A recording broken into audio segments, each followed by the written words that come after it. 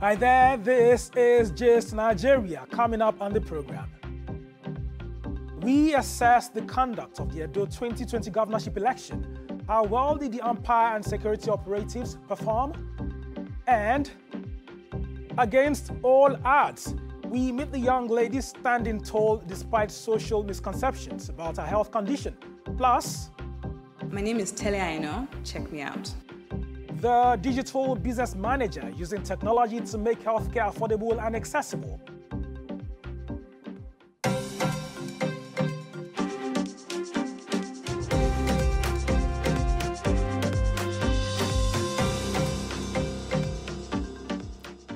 Welcome to Just Nigeria from the BBC and Channels TV, where we bring you the stories being talked about by the social media generation. I am Wale Fakile. Without further ado, let's start with our top story for today.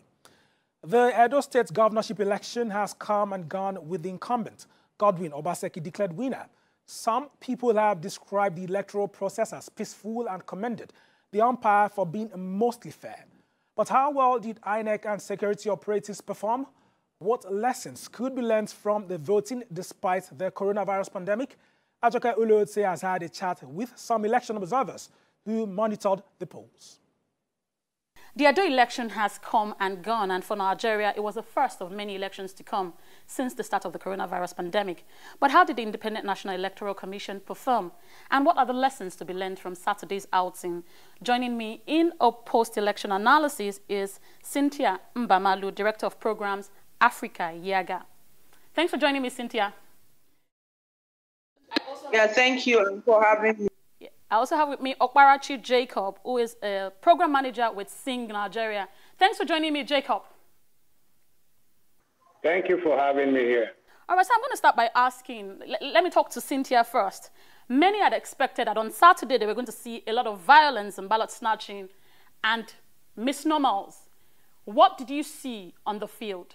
Yeah, and thank you. So Yaga Africa deployed observers, 543 observers across the 18 LGAs in the state. And we did anticipate violence because our pre-election survey had highlighted about 13 LGAs that were hotspot zone. But let us also remember that a week to the election, the National Peace Committee was here in Edo to have the contesting candidates sign a peace accord and commit to peace. Same also, the Oba intervened. I think the people of Edo wanted to just cast their votes and they wanted their votes to count, which was why elections asked their supporters to reduce the spread of violence or the incidents of violence. So I think that was very important. And then the other thing is, yes, we did see a large number of individuals at polling units, but by the time the Electoral Commission released its report on turnout, we actually have barely 25% turnout in this election. How about social distancing? How was that practiced? Yeah, well, face mask was available, even at a point free to people, but unfortunately, the usage and the compliance to the COVID-19 protocol was light, because even if people were wearing face masks, most were not wearing it properly. Cynthia was talking about, violence, what she witnessed on the field. What's your general assessment? What was it like on the field on Saturday? We had already conducted an opinion poll before the election. That is Sing Nigeria. We ran an opinion poll, and most of the things that we sought to know from our findings were the things that were precipitated in the elections, like vote buying. Vote buying was common in some places, although in some places the issue of vote buying was not there.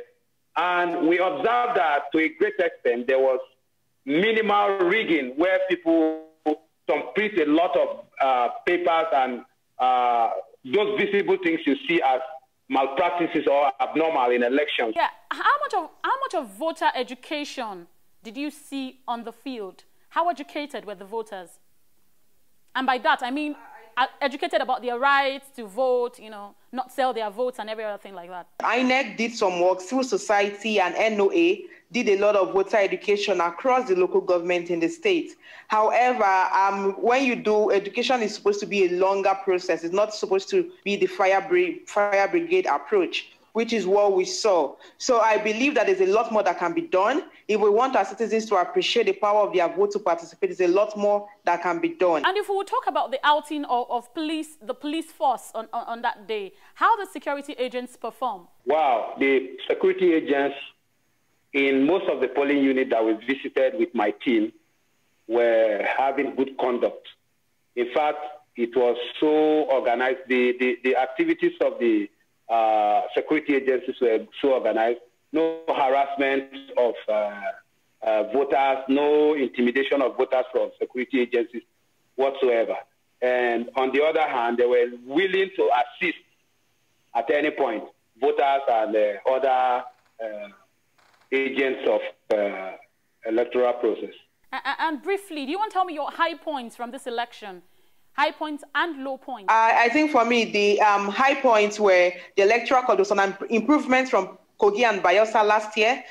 Citizens came out regardless of the challenges and they voted. The other high point for me was that the smart card reader was deployed across board and INEC actually achieved transmission and uploading the results from the polling unit level to the elections result viewing portal. And then we had a peaceful conduct. That for me was a major high point. Peaceful conduct of the election. Low point for me was late commencement of polls.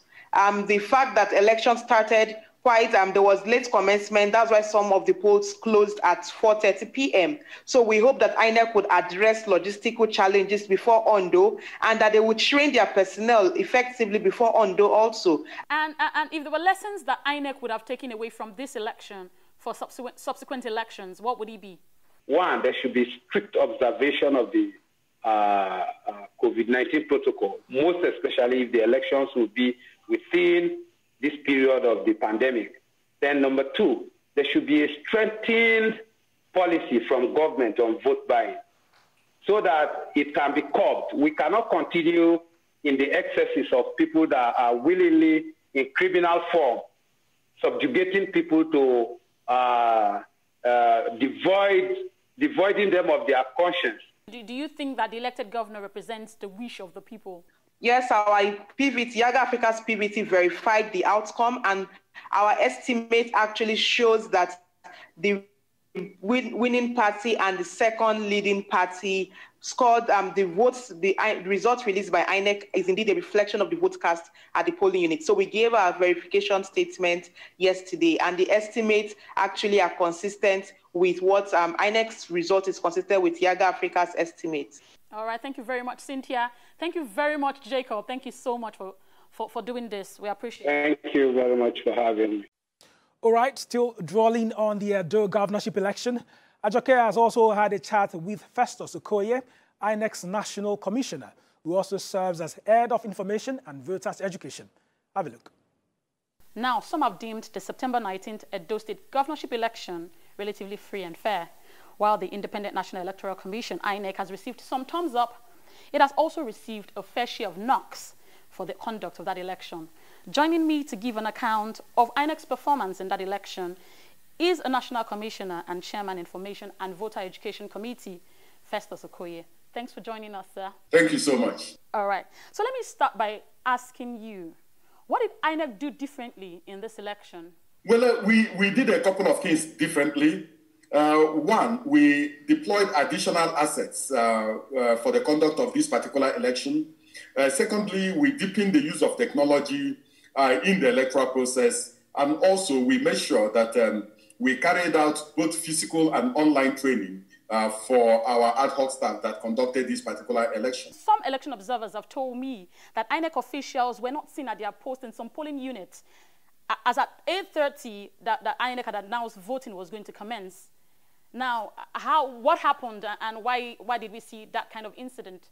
93.97% of all the polling units in Edo State opened on or before 8 a.m. in the morning. The second information also indicates that all the registered voters who came to the polling units, no matter the time they came, so long as they came before 2:30 p.m., succeeded in casting their ballots. But we had challenges in just 2 registration areas, or what you normally call wards.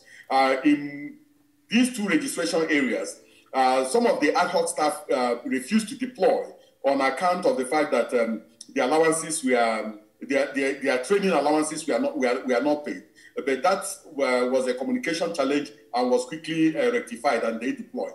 And then there were also in a pockets of police units where the escort security officers did not arrive on time, and some of the hired vehicles did not arrive on time. As a voter, if I'd arrived at a polling unit at 8:30 and I don't find anyone at that polling unit, I could have walked off, and that would mean that INEC has disenfranchised me from voting. Couldn't something have been done to rectify these teething issues?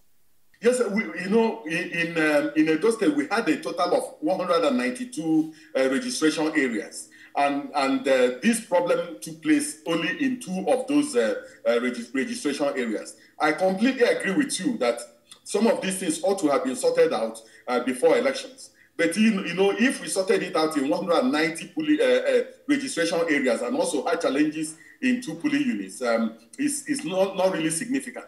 But it is a lesson that we have taken on board. We are going to conduct the governorship election on the 10th day of October. And the resident electoral commissioner for that state and the supervising national commissioner have been instructed not to allow the issue of training allowance. Without doubt, this is the first state election to be conducted by INEC since the start of the COVID-19 pandemic in Nigeria.